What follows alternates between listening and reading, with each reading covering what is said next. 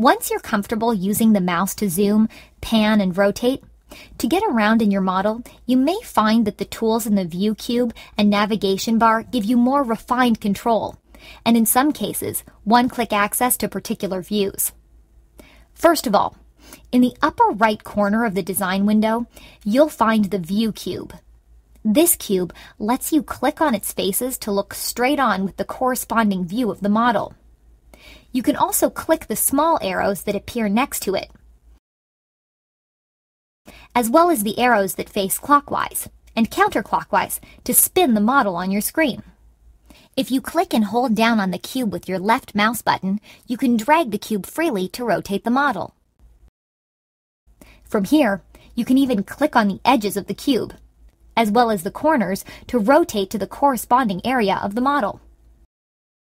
Notice when I hover my mouse near the cube, there's a home icon that quickly orients the model into an isometric view where you can easily see the top, front, and right views. Just below the Viewcube, you'll find the Navigation Bar. This bar has more navigation tools to help you zoom, pan, and rotate. We'll talk more about this steering wheel tool a bit later. Just below, you'll find a hand tool that you can use to pan. Just click the tool and click again to grab the screen and pan around.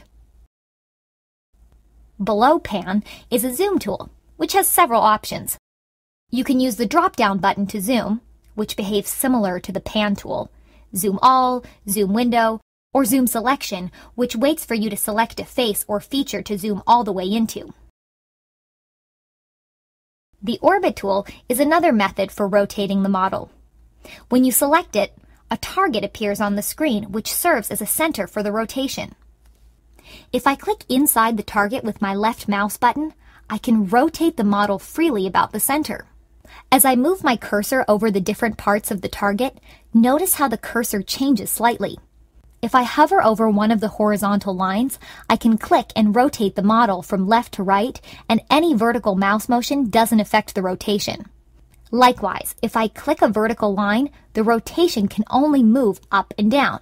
Left and right mouse motion doesn't affect it. You can also click on the circular part of the target to spin the model clockwise or counterclockwise. Now the last tool in the navigation bar is called View Face, also known as Look At. There's a hotkey for this tool, which is the Page Up button on the keyboard. This is a good one to remember since Look At is a tool you'll use often.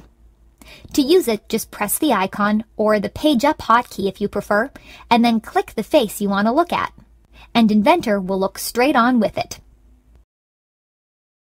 At the bottom of the navigation bar, notice you can customize which tools show up in case there are other tools you want to add to the navigation. It also lists their hotkeys. So, for example, you could add the Zoom All command to the toolbar, or if you're like me and prefer using hotkeys, try to remember that the Home button on the keyboard performs the same function. Hotkeys will become more second nature as you use Inventor, and will definitely help you get your job done faster.